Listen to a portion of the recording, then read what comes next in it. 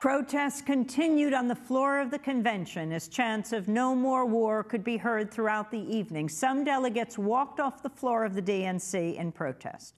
Democracy Now! Was on the floor when protests began as retired four-star Marine General John Allen took the stage.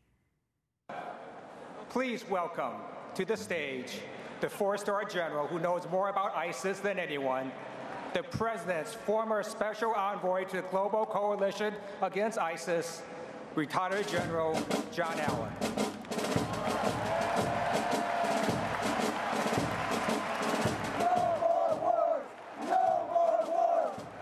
I'm Norman Solomon. I'm a Bernie Sanders delegate here. I'm at the California delegation, and General John Allen, one of the top generals of the U.S. so-called war on terror, is giving a stem-winder, boilerplate, militaristic speech.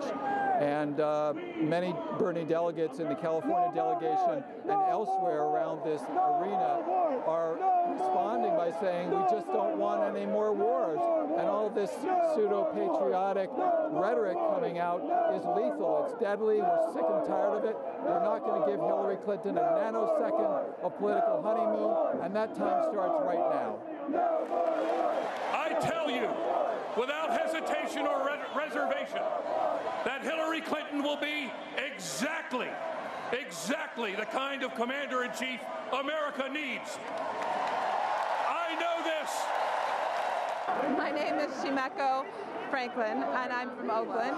What I'm doing right now is an opposition to the attack on people of color around this globe. Please stop war! Please stop war!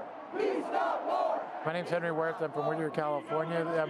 We're holding the sign, so no more wars. We believe that Hillary, if elected, is going to lead us into a war. We may lose a lot of it. A lot of people of color, particularly Latino and Black, that are going to be promoted in this war. You can see that this is being promoted by USA. This is a chant to lead us to war. People will be killed. Innocent people will be bombed on.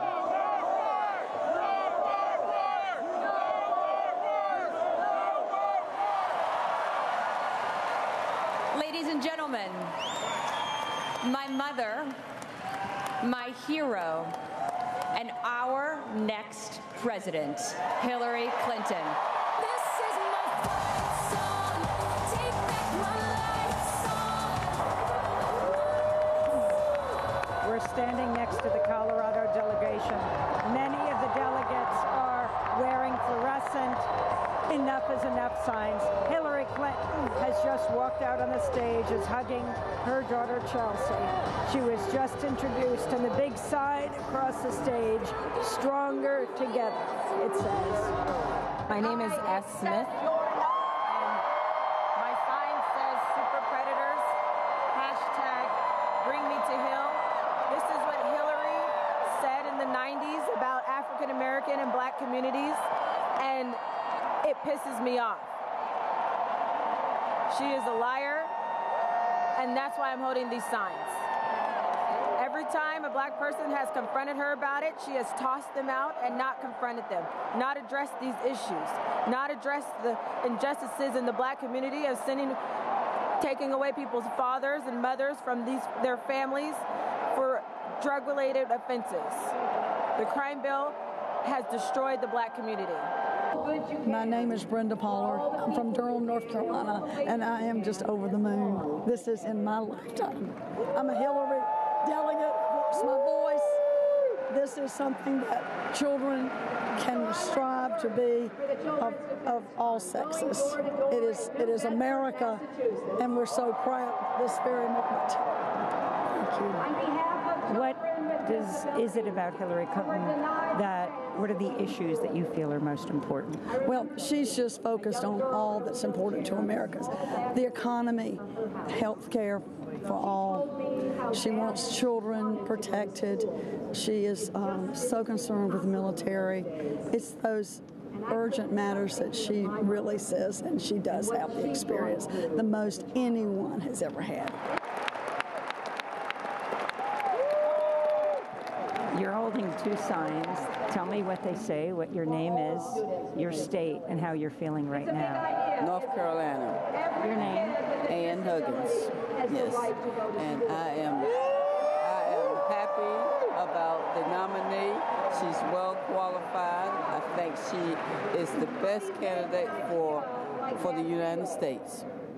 Yes. What is it about Hillary that you feel makes her most qualified? Well, she has been right at the forefront when she was First Lady and then when she was Secretary. So she already knows some of the issues. And being the First Lady, she had first-hand knowledge of what presidents go through. My name's Marshall Bennett. I'm from North Carolina, and I'm a Bernie delegate, but I'm really excited right now. It's awesome seeing the first woman to be the nominee of a major party. I'm so happy about all that Bernie's done, and I think that Hillary's going to run with a lot of those ideas, and I'm really excited about what she's going to do in the next few months, and I really hope we can all come together and elect her in November. What are you showing us? Nothing against the flag, but this feels more and more like the RNC. One of the delegates has just shown me a picture of that was just tweeted. Tell me what it said. This actually feels scary to me. It feels like, I don't know, like 1933 Germany or something. All this nationalism and jingoism, it's beginning to feel very scary. What does your sign say?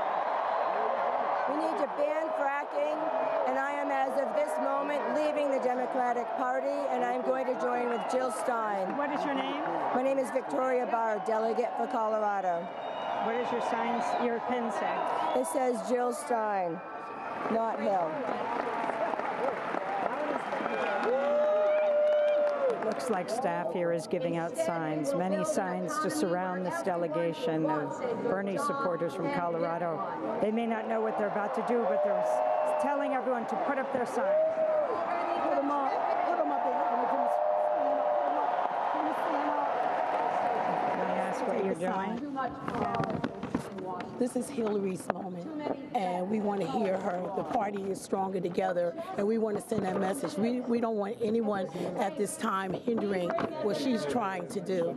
So we're standing together. We're all Democrats in here, so this is time for us to unite if we want to beat Trump. So right now, we know that there's a protest about to go on, but we're here for Hillary, and we're going to stand for her. We're stronger together. My name is Cindy Hayward, and we're stronger together. And where are you from? I'm from, New Jersey, but I work here in Philadelphia. Senator Coons, hi, I'm Amy Goodman from Democracy Now! I wanted to ask what you think of the protest while Hillary Clinton is speaking. I'm focusing on the speech, thank you. That's Senator Chris Coons of Delaware. I just wanted to ask what he thought of the protest right in front of him with a part of the Colorado delegation holding up signs that say liar, a ban sign around the TPP, ban fracking, and no more war. I'm Thomas Hamrick, and I'm holding this sign for ban fracking because Hillary Clinton has spread fracking around the world, and that needs to end because our planet's dying, and we really don't have much time for my generation. And what is your name, and what sign are you holding? My name is Caitlin Glidewell, and I'm holding a no oligarchy sign because we need to end corporate involvement, making this a government of the 1% and not a government of the people. I just watched you spend almost an hour focusing on 4 protesters. We've been here for talking to any of the 20,000 people who are excited to hear this speech. I was struck at just how narrowly you focused on just a few people, rather than the overwhelming majority of folks who were listening to what Senator Sanders said and encouraging us to focus on her message tonight. I just had a question about why you did that. No, I came to you and asked you also. And I am trying to focus on her speech, but you've literally been blocking my view for most of the last hour. So I just wish you'd let us focus on her. Thank you. As you hear Hillary Clinton say she believes that Wall Street shouldn't wreck Main Street, and you're holding up a ban TPP sign, does that satisfy you? What's your name? My name is Mark Lasser. No, she's ridiculous. It was her husband's administration with Robert Rubin who first removed Glass-Steagall with the Gramm-Leach-Bliley Act, and she's going to go the same way. I mean, she has no interest whatsoever in regulating derivatives, in regulating black pull trading, in regulating high-frequency trading. Like, they're setting up the exact same thing for 2007 all over again, and she is absolutely in bed with those guys.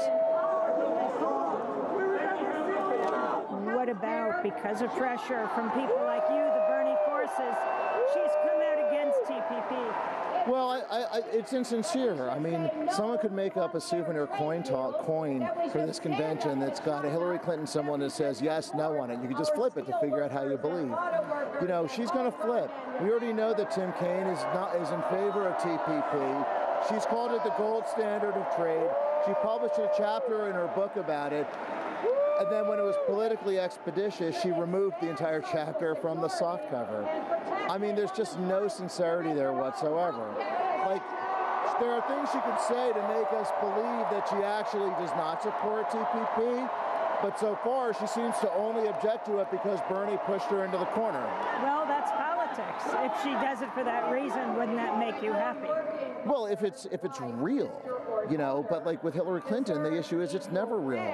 She turns around and changes her mind when it becomes politically expeditious to be on the other side of the coin. You know, anything she's described in terms of her commitment to stopping TPP has been thin at best, and her record, her years of experience have shown us that it usually is insincere. Well, she said she believes in science as well.